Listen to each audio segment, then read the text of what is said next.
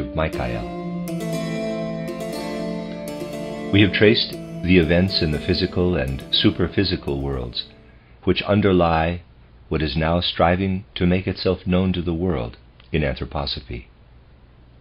We know, my dear friends, that in the last few decades, two very important incisions have occurred, important for the whole evolution of mankind. There is the one to which I have so often drawn attention. I mean the end of the so-called Dark Age at the turn of the 19th and 20th centuries. An age of light has now begun as against the preceding age of darkness.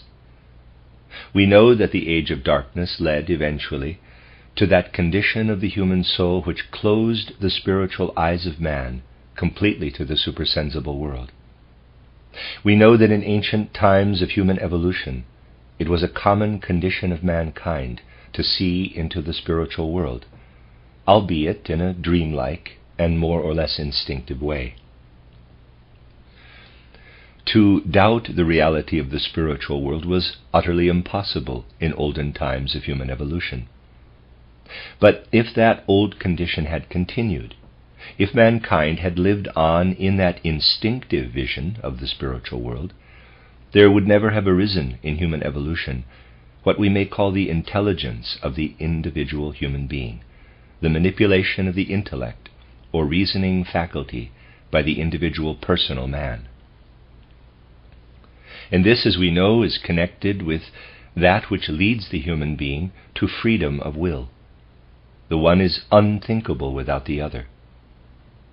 Thus, in that dim instinctive condition, which once belonged to mankind, wherein they experienced the ever-present spiritual world, man could not attain to freedom, nor could he attain to that independent thinking which we may call the use of intelligence by the single human individual. The time had to come for these two things, the free and personal use of intelligence and the freedom of the human will. Hence, for human consciousness, the original instinctive vision that penetrated to the spiritual world had to disappear. All this has now been accomplished. Though it is not quite clear to every single man, yet it has been accomplished for mankind in general. With the close of the 19th century, the Dark Age, the age that darkened the spiritual world, yet at the same time opened up the use of intelligence and of free will to man, had run its course. We are now entering upon an age when man must, once again, be touched, in the ways that are possible, touched by the spiritual world in its reality. True, we cannot say that this age has begun in a very light-filled way. It is as though the first decades of the 20th century had brought over humanity all the evil that mankind has ever experienced in the course of history. And yet, in spite of this, the possibility has come into the general course of human evolution to reach the light of spiritual life. It is only by a kind of inertia that men have persisted in the habits of the age of darkness. They have carried these habits on into the 20th century, and just because the light can now arise, illumining the truth, these habits of the age of darkness have come forth in a far more evil form than was possible in the Kali Yuga when they were justified. Now we also know that this direction of all humanity toward a new age of light was prepared for through the fact that at the end of the 1870s the age of Michael began. Let us place again before our souls what it means to say that the age of Michael began with the last third of the 19th century. We know that as we are surrounded here by the three kingdoms of outer nature, the mineral, plant, and animal kingdoms, in the physical world of sense, so we are surrounded in the spiritual world by the higher kingdoms, of which we have spoken in so many connections as the kingdoms of the hierarchies. Even as we descend into the kingdoms of nature, beginning with man and coming down to the animal kingdom, so as we ascend to the supersensible, we come to the kingdom of the angeloi. The angels have the task of guiding and protecting the individual human being as he passes from earthly life to earthly life. Thus the tasks that fall to the spiritual world in relation to the individual human being are allotted to the beings of the kingdom of Angeloi. We then go on up to the kingdom of Archangeloi, who have the most varied tasks. Now it is one of their tasks to guide and direct the fundamental tendencies of successive ages in relation to man. Thus, for about 3 centuries, before the end of the 1870s, there was what we may call the dominion of Gabriel.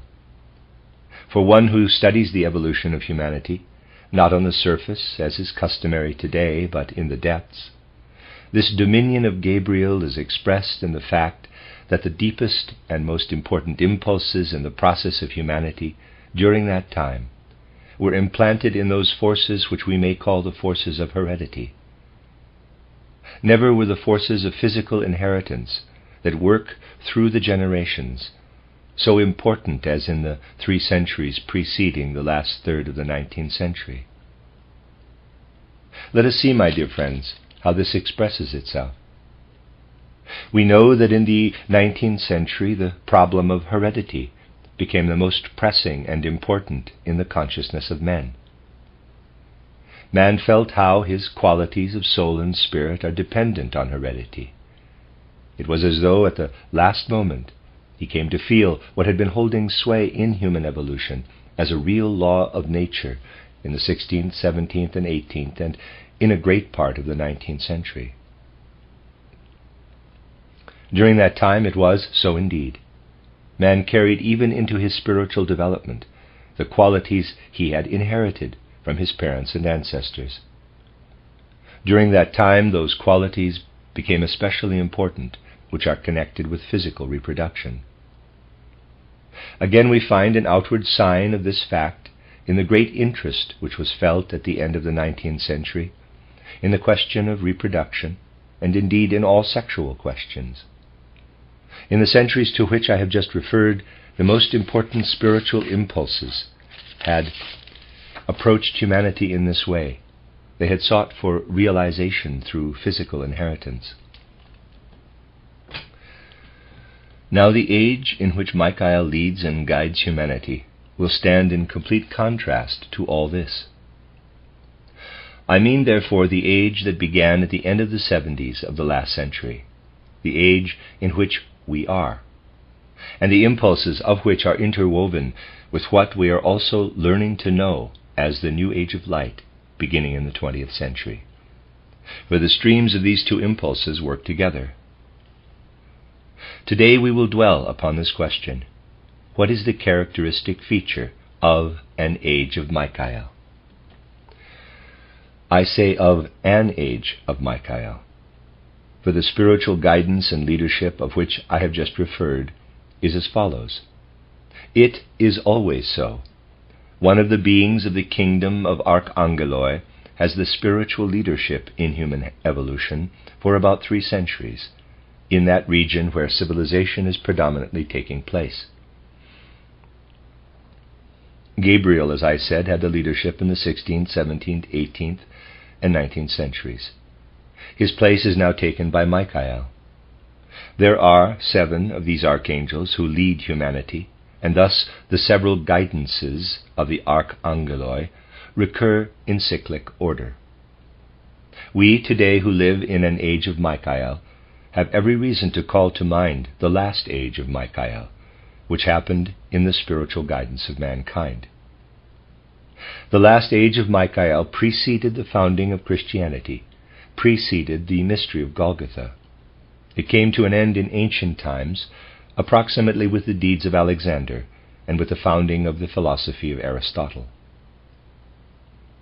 If we follow out all that took place in ancient Greece and the surrounding countries for about 300 years before the time of Alexander the Great and Aristotle, we find ourselves once more in an age of Michael.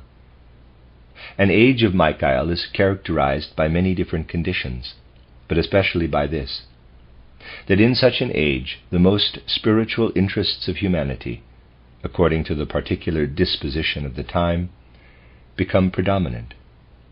In such an age, especially, a cosmopolitan, international character will permeate the world. National distinctions cease. Now, it was above all in the age of Gabriel that the national impulses within European civilization, with its American appendage, became so firmly rooted. In our age of Michael, in the course of the next 3 centuries, these national impulses will be completely overcome. This is the case in every age of Michael. A common feature runs through all humanity, something of an all-human character, as against the special interests of single groups or nations. In the last age of Michael's dominion on the earth, before the mystery of Golgotha, it found the following expression. One of the conditions that had taken shape in ancient Greece, there arose that mighty historic tendency which led eventually to the campaigns of Alexander. In the campaigns of Alexander, Grecian culture and civilization was carried with extraordinary genius right into Asia and Africa, and spread through many nations and peoples who until then had adhered to quite different things. This stupendous deed found its culmination in what was then founded in Alexandria. It was a great cosmopolitan movement, seeking to give to the whole of the then civilized world the spiritual forces that had gathered on the soil of ancient Greece. Such are the things that happen under the impulse of Michael, and that happened then too under his impulse. Now those who took part in these earthly deeds, done in the service of Michael, were no longer upon the earth during the time of the mystery of Golgotha. All the beings who belonged to the realm of Michael, no matter whether they were disembodied human souls, transplanted by death into the spiritual world when the Michael age had run its course, or whether they were souls who never incarnated upon the earth, they all were united in a common life within the supersensible world, in the time when, upon the earth, the mystery of Golgotha was taking place. We must make fully present to our heart and mind the facts that lie before us here. If we choose the aspect of the earth, my dear friends, if this earth is our standpoint, then we say, humanity on the earth reaches a certain point in earthly evolution. Christ, the lofty spirit of the Son, is arriving on the earth, incarnating in the human being, Jesus of Nazareth. Those who dwell on the earth experience the fact that Christ, the great Spirit of the Son, arrives among them. But they have little knowledge that could really cause them to understand the greatness of the stupendous and unique event. All the more knowledge have those disembodied souls who are gathered around Michael, and who are living in the realm of the Son existence, in worlds above the earth. All the more do they know how to value what is taking place, as they witness it from their different aspect. These souls witnessed what was then taking place for the world from the Son. Christ, who had hitherto worked within the realm of the Son, who had only been attainable in the mysteries when they ascended to the Son existence, Christ now departed from the Son to unite himself with earthly humanity upon the earth. This was what they witnessed. It was a mighty and awe-inspiring event, above all for those who belonged to the communion of Michael. For those who belong to the communion of Michael have a peculiar connection with all that represents the cosmic destinies proceeding from the Son. They had to take their leave of Christ, who until then had had his dwelling place in the Son, and was thenceforth to take his place on the earth. This is the other aspect. But there was another thing connected with it, which we can only rightly understand if we take the following into account. To think, to live in thoughts that spring forth from within, as we do today, was impossible for the men of ancient times. They might be wise, indeed infinitely wiser than modern humanity. But they were not, in quotes, clever, in the sense of cleverness today. Today we call a man clever who is able to produce thoughts out of himself, who is able to think logically, to bring one thought into connection with another, and so forth. In olden times there was no such thing as thoughts independently produced. The thoughts were sent down to the earth at one and the same time with the revelations that came to man from the spiritual world. Man did not think and ponder, but he received the spiritual content by revelation, and he received it in such a way that the thoughts came with it. Today we think and ponder about things. In those ancient times, the impressions which the souls received brought the thoughts with them. The thoughts were inspired, not self-made thoughts.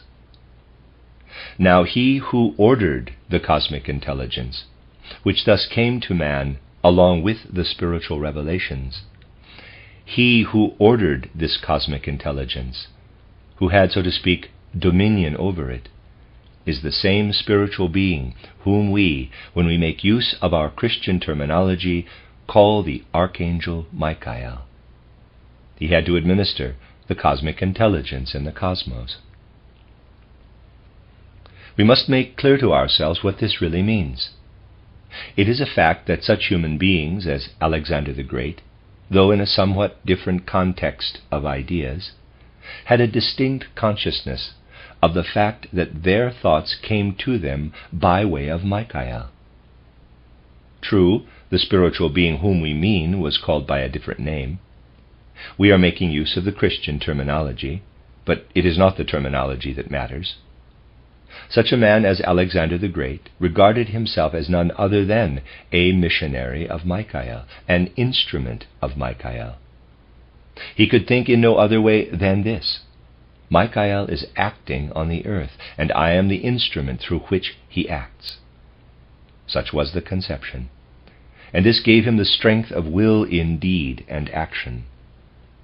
Nor did a thinker in that time think differently than thus, that Michael was working in him and giving him the thoughts. Now this too was connected with the descent of Christ to the earth. Michael and his hosts witnessed not only the departure of Christ from the Son, but above all they saw how Michael himself was gradually losing his dominion over the cosmic intelligence. Quite distinctly they saw from the Son that revelations would no longer come to men from the spiritual world with the content of intelligence. They saw that the time must come when man himself must reach his own intelligence on the earth. It was a significant and incisive event to see the intelligence pouring down, as it were, to the earth. By and by, if I may use this expression, the intelligence was no longer to be found in the heavens. It was let down to earth. This was fulfilled especially in the first Christian centuries.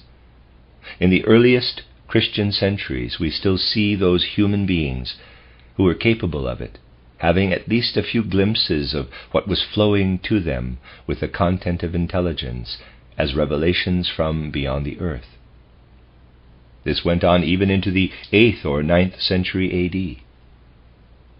Then came the great moment of decision. It came in such a way that Michael and those who belonged to him, no matter whether incarnate or discarnate, must say to themselves, quote, "Men upon earth are beginning to become intelligent themselves, beginning to bring forth their own power of understanding from within them. The cosmic intelligence can no longer be administered by Michael." Close quote. Michael felt that the dominion over the cosmic intelligence was passing from him, falling from his grasp, while down below, looking down onto the earth, they saw this new age of intelligence, beginning from the 8th or 9th century onward. Men were beginning to form their own thoughts for themselves. I have already described, my dear friends, how in certain special schools, for instance in the great school of Chartres, they handed down the traditions of what had once been revealed to men, steeped in the cosmic intelligence. I described to you how much was achieved in the school of Chartres, especially in the 12th century, and I tried to indicate how the administration of intelligence on the earth literally passed over to individual members, especially of the Dominican order. We need only look into the works that arose out of Christian scholasticism, that wonderful spiritual stream which is so entirely misunderstood today, by its supporters no less than by its opponents, because they do not observe its really important feature. We need only look into these scholastic works and see how they wrestled to understand what is the real and deep significance of concepts, of the content of intelligence for mankind and for the things of the world. The great conflict between nominalism and realism was developed especially in the Dominican order. The nominalist sees no more than names in general concepts. The realist sees in them real spiritual content, made manifest in the things of the world. The whole of scholasticism is a wrestling of mankind for a clear understanding of the intelligence that is pouring in. No wonder that the main interest of those around Michael was directed above all to what was unfolding upon the earth in this Christian scholasticism. In all that St. Thomas Aquinas and his pupils and many other schoolmen were bringing forth, we see the earthly stamp and impress of the Michael stream of that time, the Michael stream, the administration of intelligence, of the light-filled spiritual intelligence. And now the intelligence was here on earth. Now man had to strive for clarity as to its meaning. Looking down from the spiritual world onto the earth, one could see how that which had belonged to the realm of Michael was now unfolding down below, outside of his dominion, for it was unfolding in the beginning of the dominion of Gabriel. The wisdom of initiation, the Rosicrucian wisdom which was going forth at that time, consisted in this, that one had a certain clarity of understanding for these facts. Especially in that time of history, it is important to see how the earthly and the supersensible are connected. Outwardly, the earthly life looks as though it had been loosened, cut off from the supersensible, and yet it is connected. You can see how it is connected from what I described in our last lectures. The supersensible facts that here follow can only be described in pictures, in imaginations. They cannot be put into abstract concepts. They must be livingly described.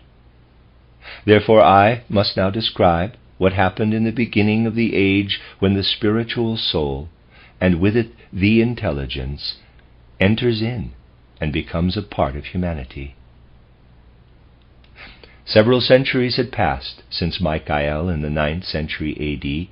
had been arriving on the earth, had seen arriving on the earth what had hitherto been the cosmic intelligence. He now witnessed its further course on earth. He saw it flowing onward now, on earth, especially in scholasticism. This was below. He, on the other hand, gathered around him those who belonged to his realm in the domain of the sun. He gathered them all, human souls who happened to be in the life between death and a new birth, and those also belonging to his realm who in their own evolution never enter into human bodies, yet have a certain connection with mankind. You may imagine those human souls especially were there, whom I have mentioned as the great teachers of Chartres. Among the greatest who at that time, at the beginning of the 15th century, were in the hosts of Michael and had their deeds to do in the spiritual world, among the greatest of them was Alanus ab Insulis. But all the others too were there, those whom I have named as belonging to the school of Chartres. United with them were the others, who by now had returned to the life between death and a new birth, who had come back again from the order of the Dominicans. Souls, therefore, belonging to the Platonic stream were intimately united with souls who belonged to the Aristotelian times. All these had experienced and undergone the several impulses of Michael.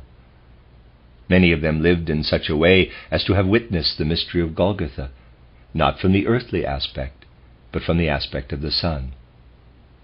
And at that time, at the beginning of the 15th century, their situations in the spiritual world were fraught with peculiar significance.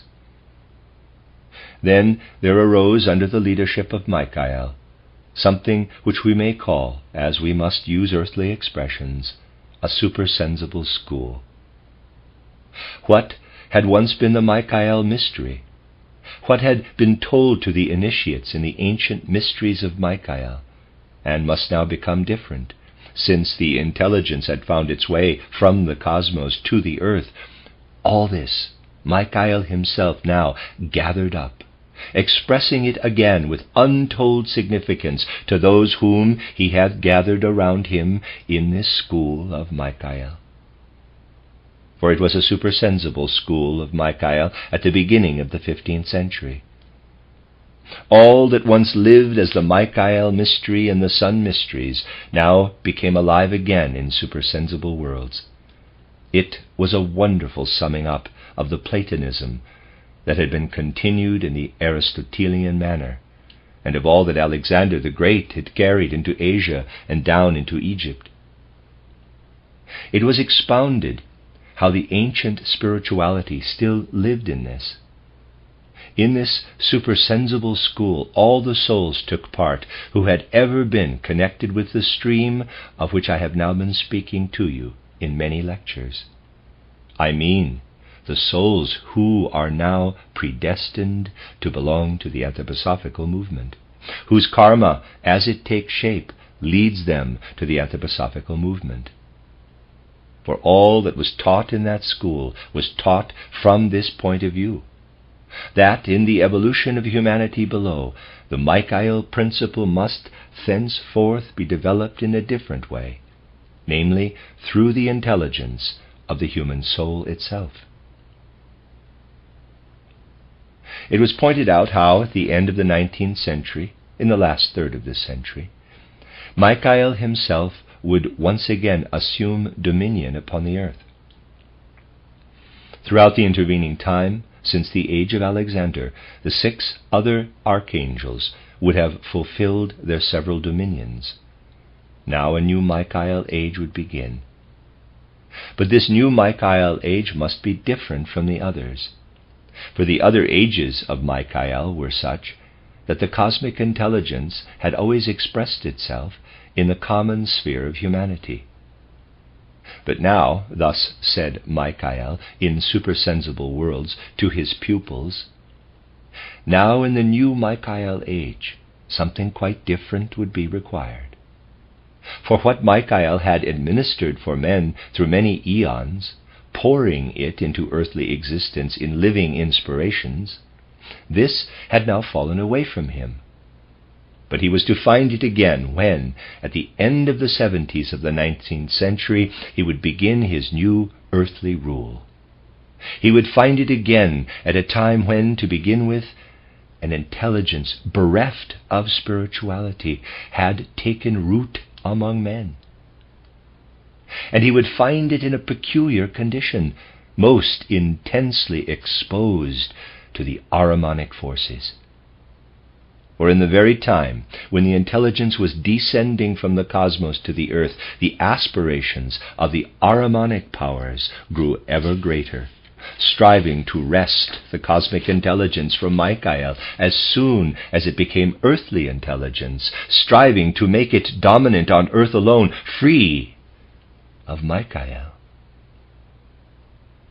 Such was the crisis from the beginning of the 15th century until our day, the crisis in the midst of which we are, which expresses itself as the battle of Ahriman and Michael. For Ahriman is using all his power to challenge Michael's dominion over the intelligence that has now become earthly. And Michael, with all the impulses that are his, though his dominion over the intelligence has fallen from him, is striving to take hold of it again on earth at the beginning of his new earthly rule from the year 1879 onward. Human evolution stood at this decisive point in the last third of the 19th century. The intelligence, formerly cosmic, had become earthly, and there was Ahriman wanting to make it altogether earthly. He wants to make it continue in the way that began during the age of Gabriel, making it earthly, making it an affair only of the human communities of blood, an affair of the generations, the forces of reproduction and inheritance. All this Ahriman desires. Michael came down toward the earth. He could alone desire to find again on earth what had had to take its own course in the intervening time, in order that man might attain intelligence and freedom. He could alone desire to find it again in such a way that he might take hold of it on earth and become within the earth once more Lord of the intelligence that is now working within mankind. Ahriman versus Michael.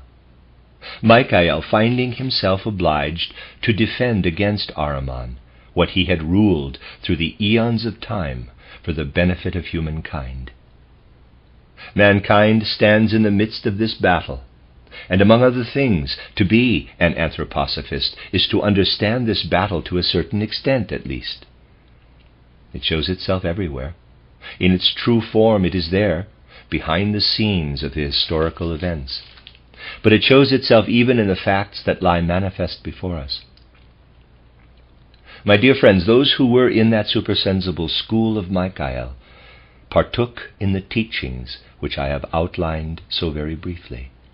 The teachings they heard were a repetition of what had been taught in the sun mysteries since ancient time. They were already a prophecy of what was to be achieved when the new age of Michael began. They were an inspired call, a solemn challenge to those who are gathered around Michael, to hurl themselves into his stream and take hold of his true impulse, to the end that intelligence may once again be united to the being of Michael.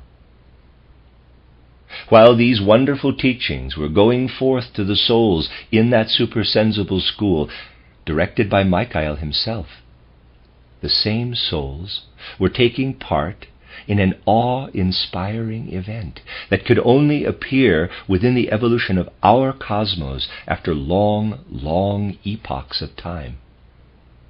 We on the earth, when we speak of the divine, look up to the supersensible world. When we are in the life between death and a new birth, as I have indicated once before, we really look down onto the earth, albeit not the physical earth. As we look down onto the earth, great and mighty divine spiritual workings reveal themselves to us. Now at the time, at the beginning of the 15th century, when that school began, of which I said that many souls within the realm of Michael took part in it, at that very time, one could witness something that is repeated in cosmic evolution after only long, long centuries. As one looked down to the earth, one witnessed, as it were, how seraphim, cherubim, and thrones, the members of the highest hierarchies, were accomplishing a mighty deed. It was in the last third of the 15th century, in the time when, behind the scenes of modern history, the Rosicrucian school was founded. Ordinarily, when one looks down to the earthly realm, from the life between death and a new birth, one sees the deeds of the seraphim, cherubim, and thrones taking place in a uniform and steady way. One sees the seraphim, cherubim, and thrones carrying the spiritual from the realm of the exousiae, dunamis, and kuriotetes down into the physical. and by their power implanting the spiritual into the physical. But ever and again, after long epochs of time, one witnesses an awe-inspiring departure from what is thus seen in the ordinary course of being. It was in the Atlantean time that such a thing had last shown itself, as seen from the aspect of the supersensible. What is taking place at such a moment in humanity shows itself thus. As one looks down from the spiritual world, one sees the earth in all its realms flashed through by lightning flashes. One hears a mighty rolling thunder. It was one of the cosmic thunderstorms that take their course while human beings upon earth are as though wrapped in sleep. But it revealed itself mightily to the spirits around Michael. Behind all that took place historically in the soul of man at the beginning of the 15th century, there stands a tremendous process which revealed itself to the pupils of Michael at the very time when they were receiving their teachings in the supersensible. In Atlantean time, when the cosmic intelligence, while remaining cosmic, had taken possession of the hearts of men, such an event had taken place, and now for the present earthly realm it once again broke forth in spiritual lightning and thunder. Yes, it was so indeed. In the age when men were conscious of the earthly historic convulsions only, when the Rosicrucians were going forth, when all manner of remarkable events were happening of which you can read in external history, in that age the earth appeared to the spirits in the supersensible world, surrounded by mighty lightnings and thunderclaps. The seraphim, cherubim, and thrones were carrying over the cosmic intelligence into that member of man's organization which we call the system of nerves and senses, the head organization. Once again a great event had taken place. It does not show itself distinctly as yet. It will only do so in the course of hundreds or thousands of years. But it means, my dear friends, that man is being utterly transformed. Formerly he was a heart man. Then he became a head man. The intelligence becomes his own. Seen from the supersensible, all this is of immense significance. All the power and strength that lies in the domain of the first hierarchy, in the domain of the seraphim and cherubim, who reveal their strength and power through the fact that they not only administer the spiritual within the spiritual, like the dunamis, exousiae, and kuriotetes, but carry the spiritual into the physical, making it a creator of the physical. All this, their power, the seraphim, cherubim, and thrones now had to apply in accomplishing a deed such as takes place, as I said, only after many eons. And one might say, what Michael taught to his own during that time was heralded in the earthly worlds beneath with thunder and lightning. This should be understood, my dear friends, for these thunders and lightnings must become enthusiasm in the hearts and minds of anthroposophists. And whoever really has the impulse toward anthroposophy, though it be unconsciously as yet, for men do not know it yet, but they will learn it in good time. Whoever has this impulse within him still bears in his soul the echoes, the after-echoes of the fact that in the circle of Michael he received yonder heavenly anthroposophy. For the heavenly anthroposophy went before the earthly. The teachings given at that time were to prepare for what is now to become anthroposophy on the earth. Thus we have a double supersensible preparation for what is to become anthroposophy on the earth. We have the preparation in the great supersensible school from the 15th century onward. And then we have what I have described as an imaginative cult or ritual, cultus, that took place in the supersensible at the end of the 18th and beginning of the 19th century, when all that the Michael pupils had learned in the supersensible school before was cast into mighty pictures and imaginations. Thus were the schools prepared, who afterward descended into the physical world, being destined through all these preparations to feel the inner impulse to seek for what would work as anthroposophy on earth. Think of them all. The great teachers of Chartres took part. They, as you know from my last descriptions, have not yet come down again. But they sent out before them those who worked above all in the Dominican order, having held a kind of conference with them at the turn of the 12th and 13th centuries. All these souls afterward came together again, those who with fiery lips had declared ancient and sacred teachings in the school of Chartres, and those again who had wrestled in the cold and clear but heart-devoted works of scholasticism to master the true meaning of intelligence. All these were among the hosts of Michael, learning the lessons of the school which I have indicated.